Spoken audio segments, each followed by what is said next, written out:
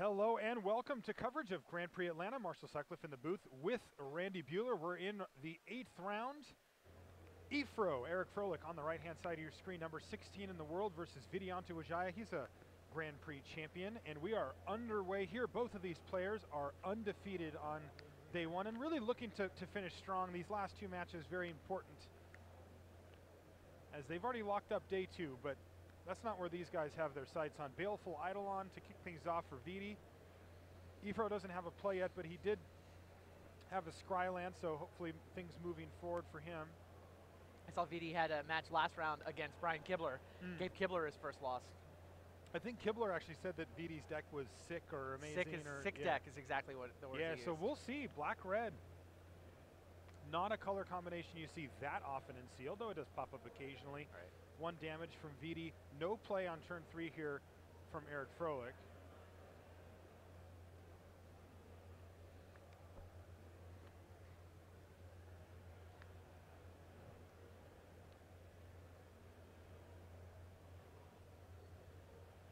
Archetype of aggression. Yeah, Vidi's got Archetype of Aggression. Nothing like a 1/1 trampler there for that Baleful Eidolon, but that can change. Trample's very important. And Efro has a really slow start here. Afar's Warden is his first play. It looks like it's going to be pretty decent in this game, but not a lot going on in the early stages, and Efro's got to be at least a little nervous about seeing Vidi go 2-drop, 3-drop, especially because he's in red-black, which not only has the most removal available, it's also pretty aggressive color pair. Eric, well, not a super aggressive play here from Vidi. Grim Guardian, though, will start ticking away and chipping away at Efro's life total. Another 1-power trampler, by the way. Nice. Yeah, Eric is green-white with fully 3 temples in his deck. Only had to play 14 basics against 3 temples. This is a critical turn here, though, in this early game. If Efro plays a land and a 5-drop, there's quite a few pretty solidifying 5-drops that can really help him shore up this board state quickly. If he starts missing lands or doesn't really have a lot to do on this turn, it can start to slip away from him, though. He's got to breathe a sigh of relief after having seen Vidi only play a 1/4 on his 4th turn. Not exactly the most aggressive. Efro's got a ton of cards in hand. He really is looking to make this game go long. And he's going to Nyxborn, Shieldmate, no land drop for Efro. So he's got to pass a turn back here. Efro's deck looks, essentially it's green-white heroic. He's got, Favorite Hoplite. He's got Phalanx Leader. He's got Staunch-Hearted Warrior. He's got a couple time defeats to trigger those. He's got a Battle Master. I mean, so the creature set on paper looks solid. He just hasn't drawn. He's also he's got Celestial Archon amongst his white cards as well. Okay, so they go to combat. Efro does not use his Afar's Warden. Vidi attacks with both creatures. Grim Guardian gets blocked. That lets the Baleful Eidolon through, and on end step, Efro's going to tap down the Archetype of Aggression. Yeah, he attacks with that's what you do. Yeah, he attacks with the 2 creatures. He's not willing to attack the 3/2 into the Afar's Warden. Obviously, a very bad trade for him. All right, well, here's a potentially nice draw here for Eric Froelich, though still no land drop. But Phalanx Leader is definitely a threatening card as this game goes further down the line. He's a little crimped on mana. I see that he has a Johnny's Presence in his hand, but he's had to tap both of his white to get this Phalanx Leader down. If he gets to untap, he can start doing some pretty sweet stuff here. And here's Baleful Eidolon attacking for 1, and Efro's like, sure. It's a good sign for Take Eric. 1. Yeah, this is turn around pretty nicely for him here, though. Thought Render Lamia for Vidianto Wijaya means that Efro's going to have to start not only losing a life there from the Grim Guardian, but he's also going to have to discard a card here. He has lots of choices.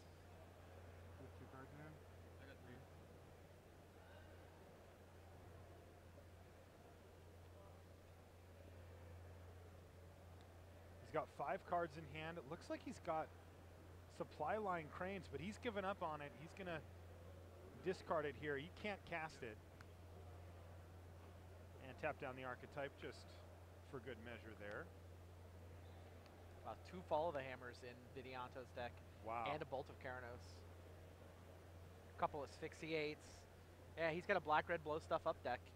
He can kill things. A little bit of a Minotaur sub-theme. Not a lot.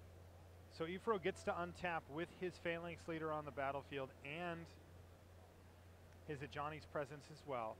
And he's going to play nice. Eagle of the Watch. Now, he could have played Staunch-Hearted Warrior, but he's going to be very careful to leave up that 1 mana so that he can fire off Ajani's Presence on his Phalanx Leader if it gets threatened and potentially pump up all 3 creatures now. Right. I can also, I mean, the fact that Ajani's Presence, oh, jeez. Brain Maggot is going to trigger 3 different things on the stack. First, Ifro's going to lose a life. He's also going to have to discard a card, and the Maggot gets to steal a card, which is going to be under. And right now, Vidi's deciding which order he wants these things to happen. The life loss, it isn't as relevant when it happens, but whether you make him discard first or get to steal first can matter. So he's just being clear about that. Did we see which way he chose? Seems like you want them to discard first so that you have better choice. That's what I would assume. You have more information when you're making your decision about what to take with the Brain Maggot. The real decision here is for Eric Froelich, though. Does he fire off that Ajani's Presence? Yes. It's risky. I mean, he could. The creature could die. He would still get the triggers on his other 2. He's going to go for it. I think that's right. I believe so. There's a chance that it dies here, but it doesn't. And even if it did, like I said, the Afar's Warden and the Eagle of the Watch would pick up their counters regardless. So does that. Now I'm assuming he's going to be discarding here. This is kind of the dream for Constellation. Yeah, This doesn't come together very often. Especially not in black-red. Right. I really thought that we were going to see it's basically a little just more black, aggressive. Yeah, that's true. All right, so Staunch-Hearted Warrior hits the bin, and then 2 cards left for Vidi to choose from. He can either take Celestial Archon or, and this is interesting, Aspect of Hydra. So Celestial Archon, he's 1 mana away from casting it. But he takes the aspect. But he takes the aspect. +0/+0. Of +0/+0, but of target my Phalanx Leader.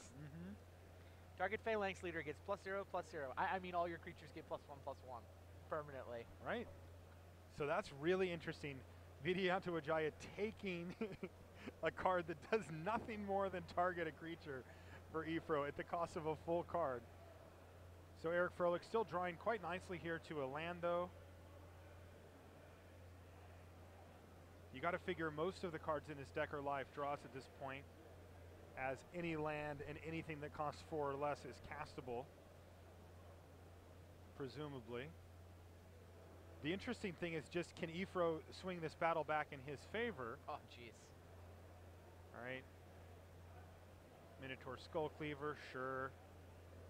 There's a trigger on the stack. Ifro can tap it down while it's still a 2/2 before it gets the +2/+0 if he wants. Then he loses the ability to block with Afar's Warden. He doesn't get to block in that case.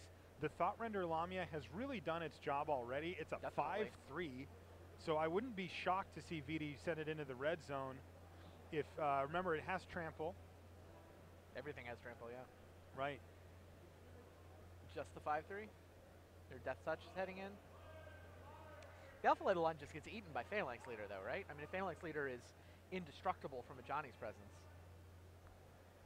I'm wondering if Vidi...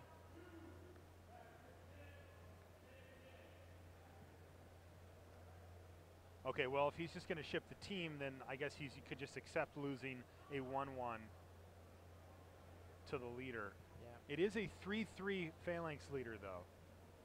Yes. So Phalanx Leader can basically kill anything. Yeah, he can eat the Thoughtrender Lamia to not take as much damage and kill it.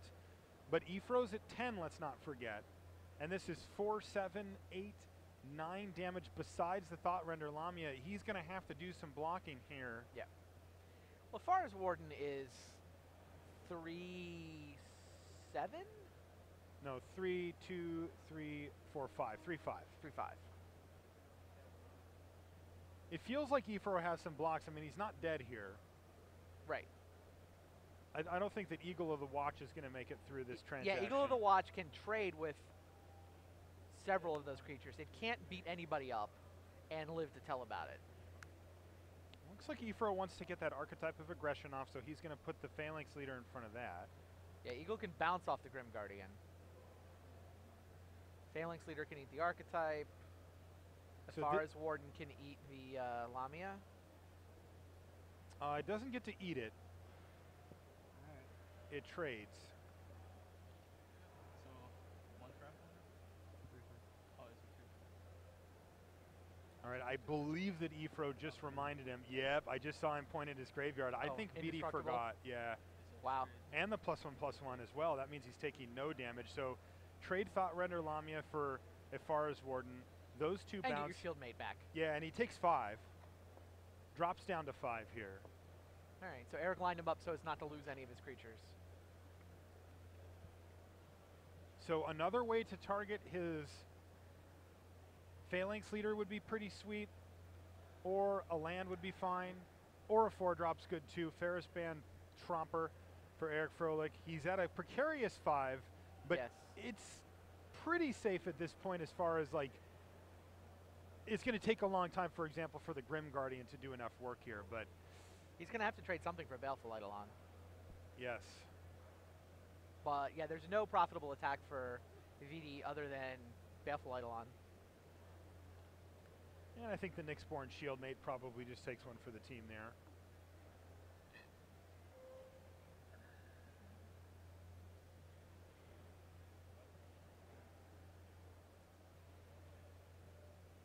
Yeah. I don't know that Vidi has 5 more enchantments in his deck. It is sealed deck. It's not like he drafted a Constellation deck. It sure felt like it from that start. It did. That opening was nice. Yeah, I kind of thought Vidi was going to come out of the gates with a more aggressive start after going Baleful Eidolon into Archetype of Aggression, but he actually changed gears a bit and went for the grindy Constellation build instead, tearing apart Ifro's hand.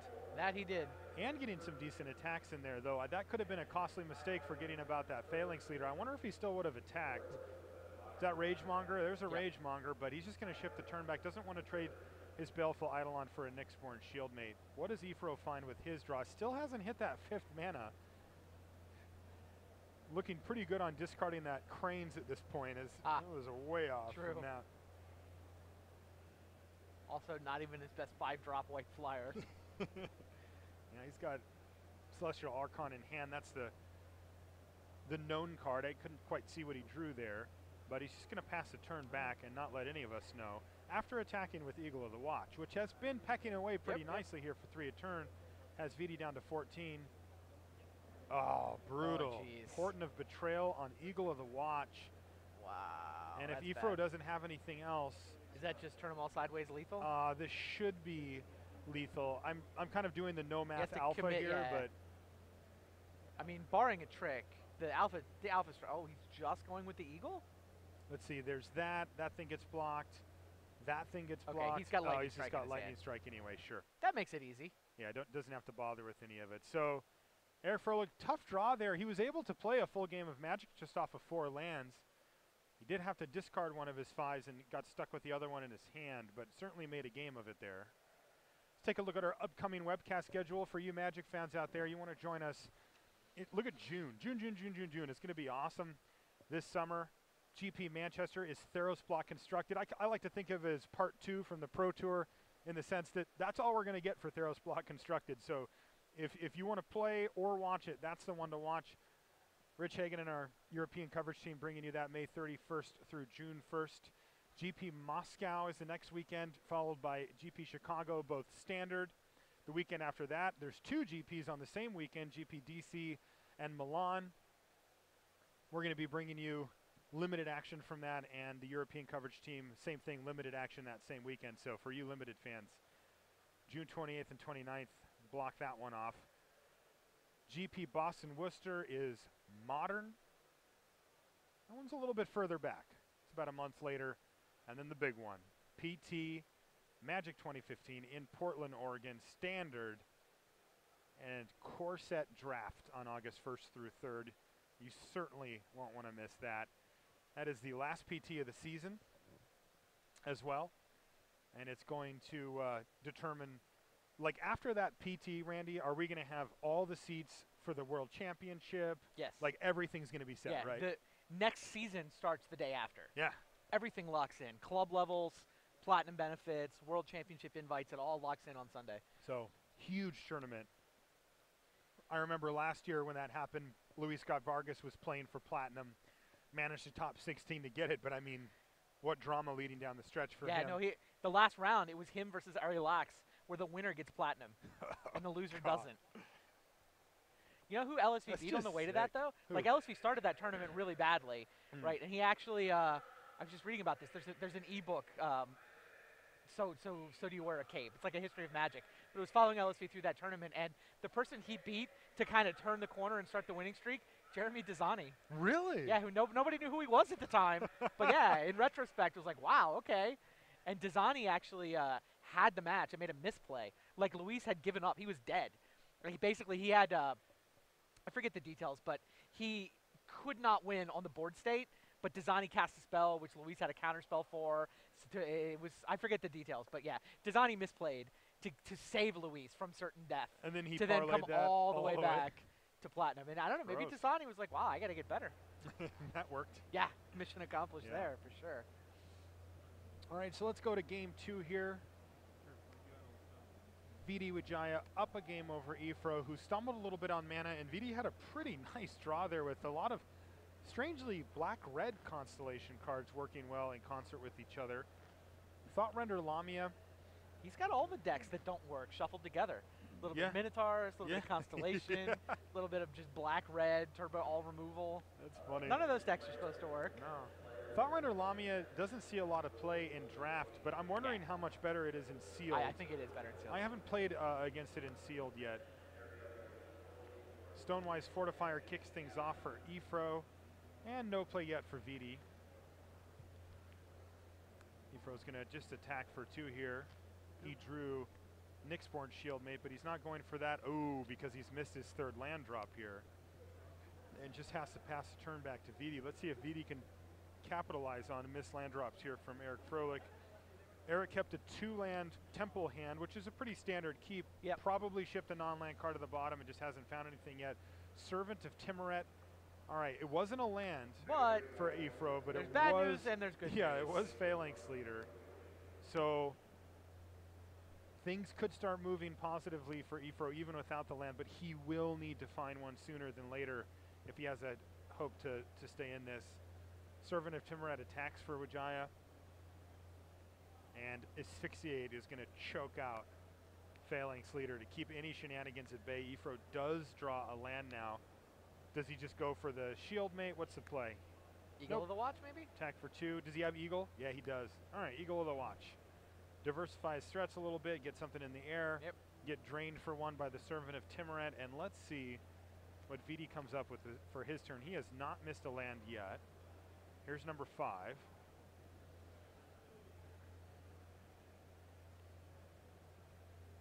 Start things off with an attack. No good blocks for Ifro. Both of his creatures aren't great at blocking the Servant, as he'd rather just attack. All right, Archetype of Aggression leaving up 2 mana. Lightning Strike is a card that Ifro has to start thinking about here. Don't know that he really has the luxury of playing around anything. No green mana. He draws a 4-drop Tromper for his turn.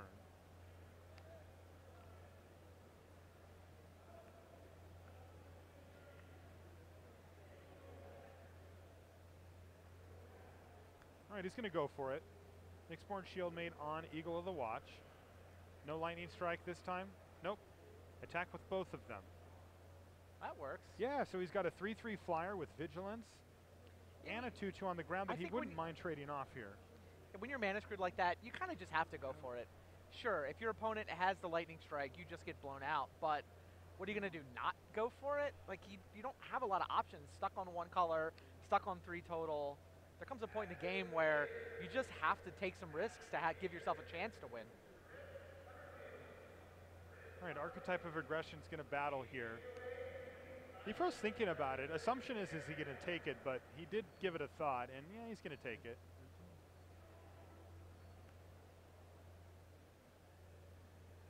And there's that pesky Thought Render Lamia once again. Seen it more in this match than I've seen it anywhere else combined, and it's annoying. Though I got to say, when you're screwed on mana like Eric Froelich is right now, you know, he can certainly, like, cards in hand isn't the issue. That's not the constraining factor. He's going to get rid of Afar's Warden. And draw. supply line cranes. I mean, Jeez. obviously a sweet card, but does not tap for mana, which is really what Eric Froelich needs to start bolstering his board position. I mean, he's doing a great job at chipping away. Vidi's at 11, but Vidi's building out his board. He's at 8 now, and he's building out his board. And you got to figure that at some point the tipping point will hit, and Vidi's going to be able to. I mean, I see that he has a Point of Betrayal in his hand. He's going to be able to steal something at some point and kind of finish things off. Is that lightning Is Vidi diadem? really playing that? Wow. Wow. Just like going Eric has off to read here. it. Nobody plays that card.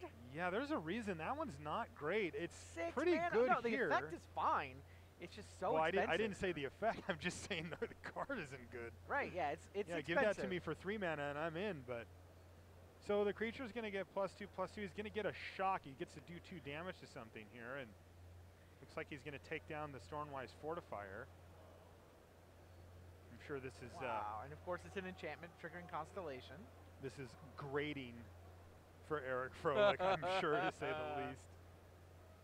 Whose name, ironically, means joyful in German. You're kidding. I'm not. That's hilarious. Yeah, there it is. All right, well, Johnny's Presence is going to save the Fortifier. I like bringing that card up there. That's one that you don't see that. You don't see that one every day. So I'm sure it is better in down. sealed than draft.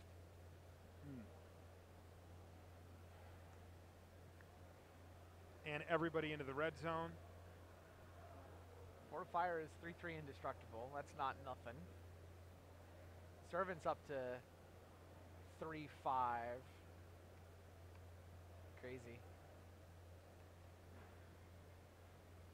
He's going to have to block with the Eagle here, I think. Trade it for either the Archetype or the Thought Render. All right. Yeah. I mean, this isn't. It's not the end of the world. It's not the end of the world here. He takes Take 3, 3. 4, 5, 6. He takes 5. Archetype giving creatures trample. So Ifro's going to drop to 8 here and be left with not a great board, No. but still with a bunch of cards in hand. Yeah. I mean, he still hasn't hit his 4th land, and there it is. And it's a forest. It's exactly what he wanted. It's He's a so forest off lucky. the top. Yeah. So he can fire off, well, any number of cards. I know he's got a Tromper in his hand. But First things remember, first. Vidi's at 8. Attack. He's going to take 3 here and drop him to 5, and there's Ferris Band Tromper. Now Vidi's going to jump back up to 6 and put Ifro down to 7 with this drain effect, but... And Eric's not planning to block here, right?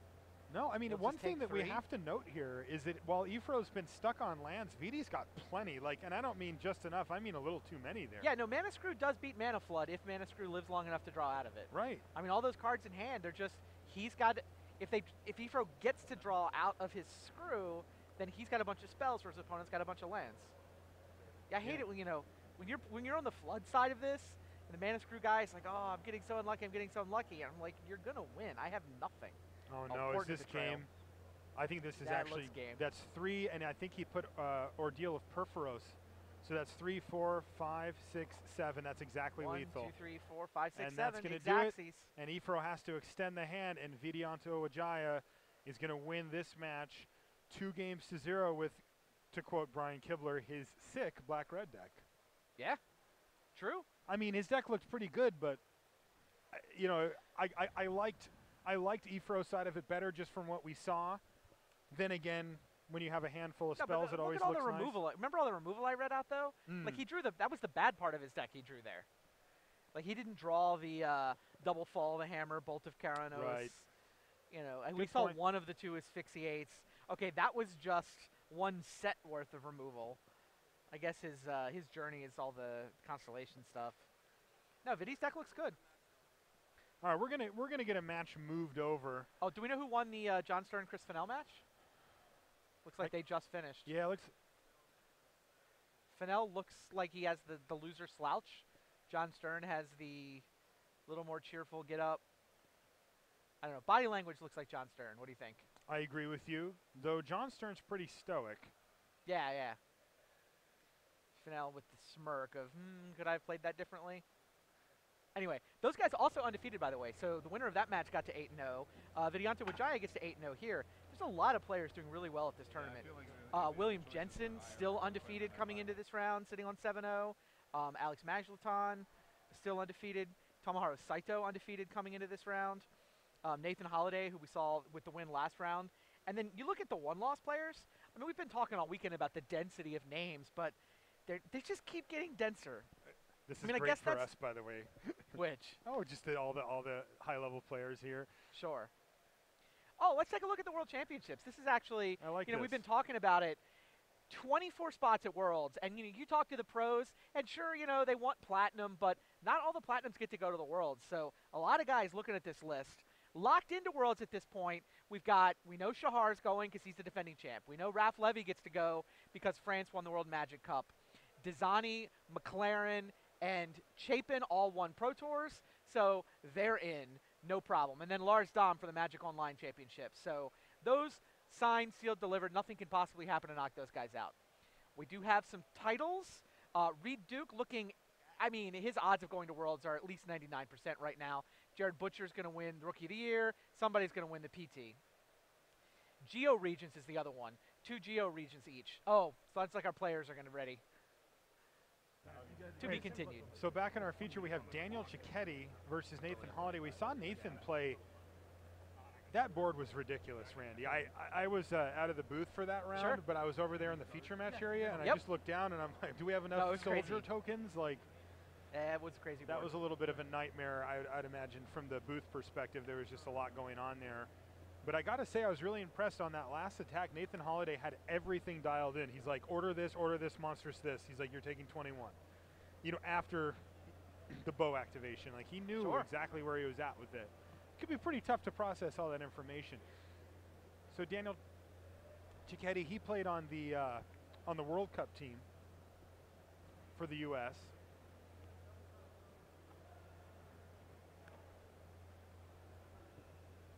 And it looks like he's got triple forest, no plays.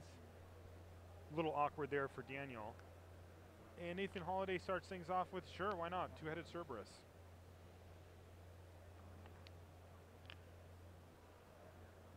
All right. The plot thickens. We have a red-green mirror, it looks like. And it looks like Daniel needed some red mana as he Turn plays 4 it. skink. Yeah. Turn 4 sigil Not really skink the way you draw it off up. the top-decked mountain is not It's not really the plan there. perfect, no. The good news is he's giving Nathan Holiday the choice of whether to kill the skink or play a 4-drop. Or is he stuck on 3 land?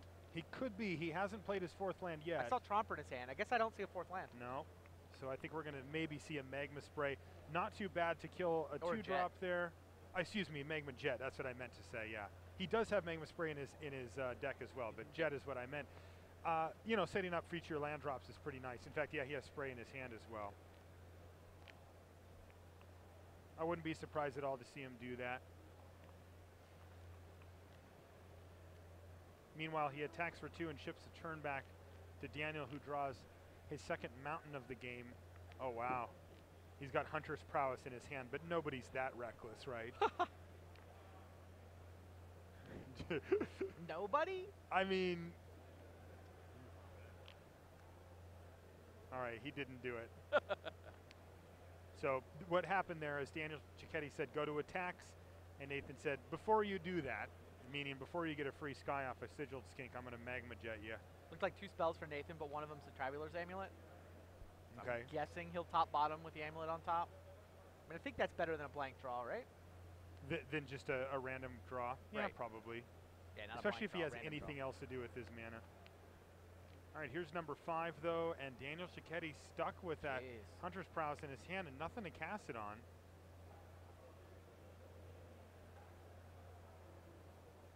I feel like whoever designed Hunter's Prowess is like has a little bit of troll in them because like I've cast that card multiple times and just won the game from the +3/+3 and trample, but I'm Yep. like, I want to draw all these cards. Like that's what this is here for.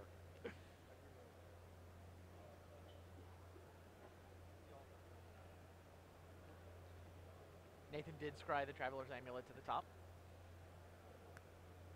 All right, attack for 2 with two-headed Cerberus. So Cicchetti drops down. Cicchetti's had a pretty unimpressive draw here. The sum total has been a sigiled skink out of his entire 5-mana, 5-turn draw here. But he hasn't really been punished for it.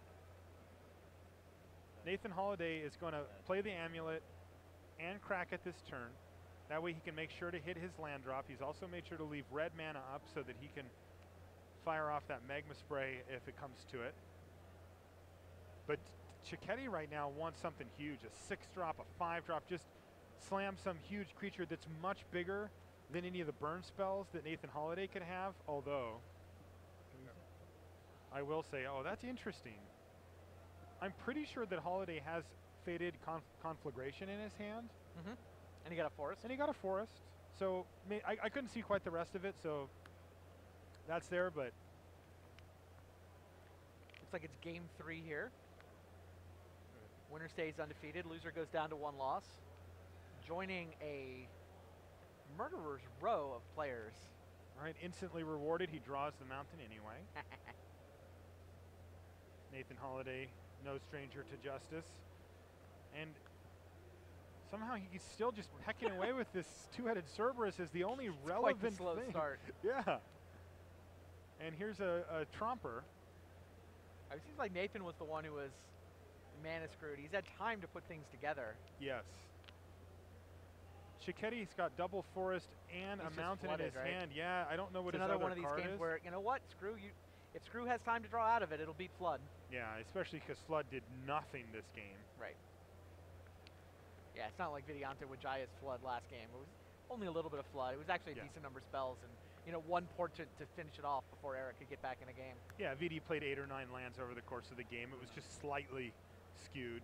Nothing out of the ordinary. This for Cicchetti, though, is that's a lot of lands there. His draw is Hunter's Prowess, Sigiled Skink. We see, yes. And we see now why Nathan Holiday went for that forest over the mountain. Arbor Colossus. He has an Arbor Colossus, which is excellent. Man. Excellent in general, but also particularly excellent in this matchup as red just doesn't really have a way to deal 6 damage in 1 hit. Even Faded Conflagration can't kill an Arbor Colossus, and that's a rare. And the day that your opponent fires, you know, 2 lightning strikes at your Colossus, you got to feel pretty good about that. Meanwhile, Nathan Holiday has 5 spells in his hand. And it's just going to start going off here.